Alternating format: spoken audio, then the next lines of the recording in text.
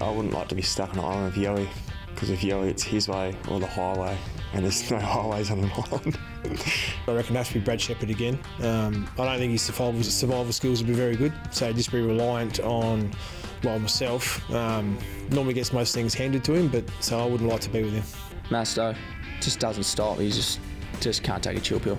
I need a bit of like, at least 5 minutes just on my own time. Oh, Gov, because I'll get sick of him talking about himself the whole time. Brad Shepherd, just chat's terrible. Yeah, pretty much just Brad Shepherd. Jack Redden, he's just got no life skills.